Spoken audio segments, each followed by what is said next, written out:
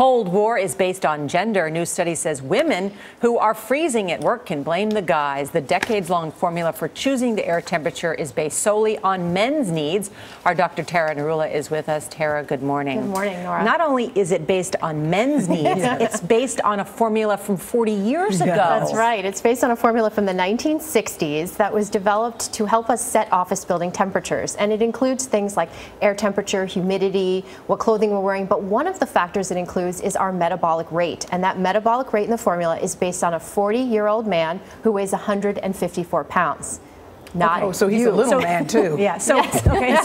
So that was the 1960s. Now right. half of the workplace is female. That's exactly right. And why hasn't it changed? Well, that's a good question. And so that's one of the things that this study raises, that maybe we should be more sensitive to women's needs, and that of course we should. So where do we go from here? This formula actually potentially overestimates a woman's metabolic rate by about 35%. Women are smaller, they have more body fat, less muscle mass, so they have lower metabolic rates. It's also not sensitive to people who are older, who may have slower metabolic rates, or people who are, thinner or leaner.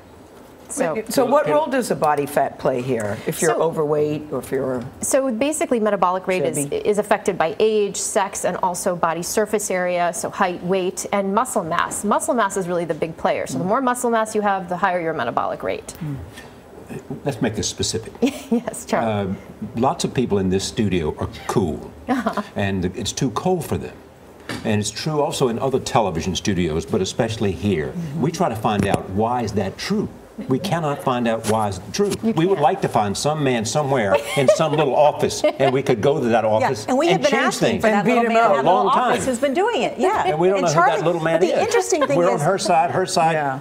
We do. This is not male versus female in our studio. Exactly. Yeah. The men are on the same side as the women in this studio. Yeah. That it's too cold. But Tara said, look, I ain't got nothing to do with that. I know. She's like, I'm you got a no doctor. dog in his fight. All I can say is I'm always freezing as well in my office. Yeah. Yes. So why doesn't... So why don't you do something about it? You're a doctor. I know, but I'm not in control of the thermostat. That's the problem. And so, women like who is in control of the thermostat in your office? The little man. The little man in the office? The little man. Women like it 77 degrees. Men usually like it 72 degrees. That's a big spread. Now the researchers have also pointed out that this does have to do with clothing, too. As you see, Charlie has on a long sleeve shirt and a jacket. Gail and I are wearing sleeveless outfits. And then there's the so-called cleavage effect. What is that? Well, the cleavage has many effects.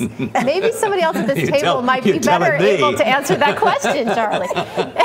So the researchers in this particular case are talking about the fact that the cleavage is closer to our core, which is the warmest part of our body. And so when you are exposed to colder air temperatures, you may be more sensitive there because it's a big change. As soon as we talk about cleavage, John Peck says, we got to go.